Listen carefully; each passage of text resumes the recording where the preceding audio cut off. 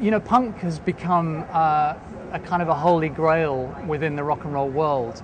But for a time, but if you were involved in it, it's not so much of a holy grail as a of course, as a plastic cup.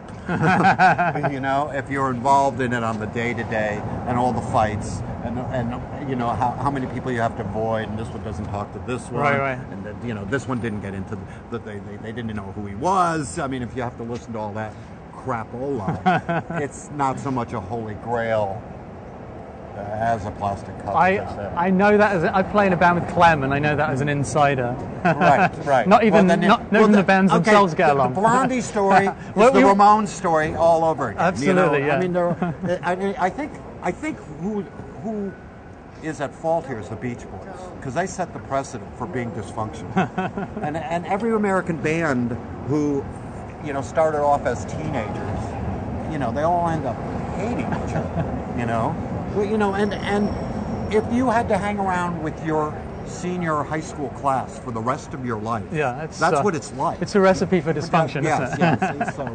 So it's fun and it's great, and, you know. And I can't believe, you know, when my mom's boyfriend used to talk about World War II, it had been 20 or 30 years ago, you know, and I thought that was ancient. And now what we're doing what we did 20 or 30 years ago is still resounding through the culture, which is what I find fascinating. And I think we set it up right because, you know, there wasn't a political thing; it was about personal freedom. So, you know, any 13-year-old kid can dye his hair green from manic panic, you know, hair dye, washes out in the shower, and you know, get a guitar and scream, you know, "Screw you, Mom," or whatever. That leads me to my next question, which is about rebellion. Do you think that, you know, kids today have that rebel spirit, or do you think that they've kind of become quite traditional? Actually, they're sexting on their cell phones. They're sending naked pictures to one another.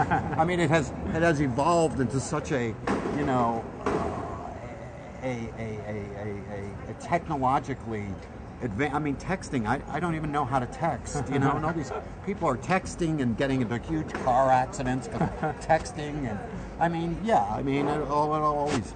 Is the next book going to be called "Please Text Me"?